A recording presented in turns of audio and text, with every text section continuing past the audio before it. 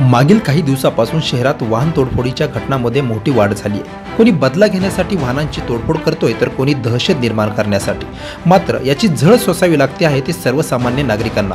आज पुन्हा एकदा शहरात अप्पर डेपो परिसरात गुंडाच्या टोळक्याने 16 वाहनांची तोडफोड केल्याची घटना घडली आहे। ही घटना मध्यरात्री 12:30च्या सुमारास घडली असून आपली दुश्मनी काढण्यासाठी रस्त्यावर लावलेल्या वाहनांना टोळक्याने लक्ष्य केलंय। अप्पर येथील 2 गटामध्ये झालेल्या वादाचा बदला घेण्यासाठी 7 ते 8 जणांचे एक टोळके पवनानगर न्यू पद्मावती या परिसरात आले। त्यांनी आपल्या हातामधील दांडक्याने रस्त्याच्या कडेला पार्क केलेल्या वाहनांची तोडफोड करण्यास सुरुवात केली। तोडफोडीच्या आवाजाने नागरिक जमा झाले, मात्र टोळक्याने आपल्याकडील हत्याराने लोकांना धमकविण्यास सुरुवात केल्याने कोणीही त्यांना अडवण्याचे धाडस केले नाही।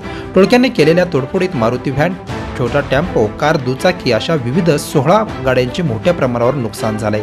आपले वर्चस्व दाखवण्यासाठी तसेच शहरात दहशत निर्माण करण्यासाठी सध्या वाहनाची तोडफोड करण्याची गुंडामध्ये जणू फॅशनच आली आहे। वारजामधील रामनगर, स्वारगेट परिसरातील महर्षी नगर येथे यापूर्वी देखील अशा घटना घडल्या आहेत। प्रामुख्याने झोपडपट्टी भागात अशा घटना घडत असून त्यात आपली दादा प्रतिमा निर्माण करण्यासाठी गुंडाकडून असा हैदोस घालण्यात येतोय। अनेकदा त्यातील आरोपी हे अल्पवयीन असल्याचे आढळून आले आहे।